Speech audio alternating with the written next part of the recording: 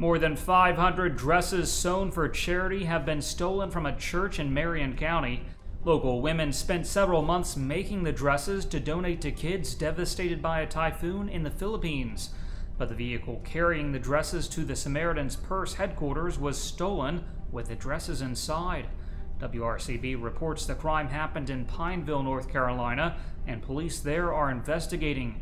Meanwhile, members of Crossroads Baptist Church in Whitwell say that if they have to, they'll make the dresses all over again.